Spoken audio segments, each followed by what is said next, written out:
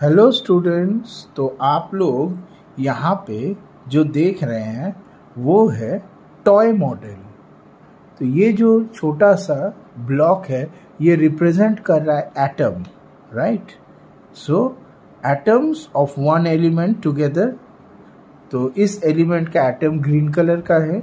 So there are 9 atoms of this element and white जो आप देख रहे हो ये डिफरेंट एलिमेंट है। इस एलिमेंट का हर एक एटम जो है वो व्हाइट कलर का है, ऐसा। Okay, so there are effectively 2 elements over here. So the first question is, क्यों यहाँ पे ये जो एटम है ये दोनों आपस में बॉन्डिंग फॉर्म करके मॉलिक्यूल फॉर्म नहीं कर रहे हैं?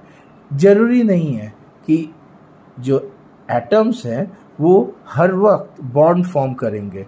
ऐसा कुछ स्पेशल कंडीशंस में ही होता है, हर वक्त नहीं होता है। तो इस एलिमेंट में जब आप ऐसे देख रहे हो तब आप समझोगे कि यहाँ पे इन दोनों एलिमेंट्स में इनके एटम्स जो हैं वो आइसोलेटेड रहते हैं। ओके, नेक्स्ट, अब अगर हम इन दोनों को एक साथ ऐसे जोड़ते हैं, ठीक है, दोनों एलिमेंट्स के एटम्स को एक साथ ऐसे करते हैं, there are 2 possibilities. First possibility है कि इनके बीच में कोई बॉन्ड फॉर्मेशन नहीं होगा, then they will remain like this and this is a mixture. Okay, C, this is just a mixture.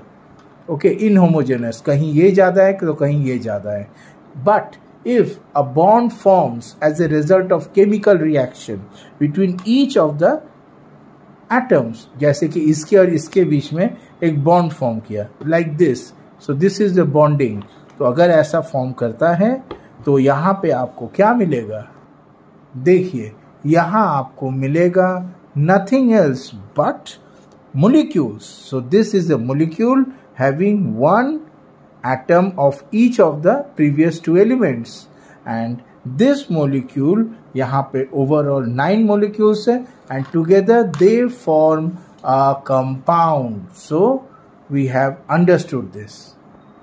Now if in this substance we add atoms of some other element like this, then overall this entire substance doesn't remain a compound, because now it has got molecules as well as atoms of some other element mixed together in whatever way. There is no homogeneity. See, there is red atoms, red part more over here, green, and the others part more over here. So inhomogeneity, and this is basically now a mixture. Okay.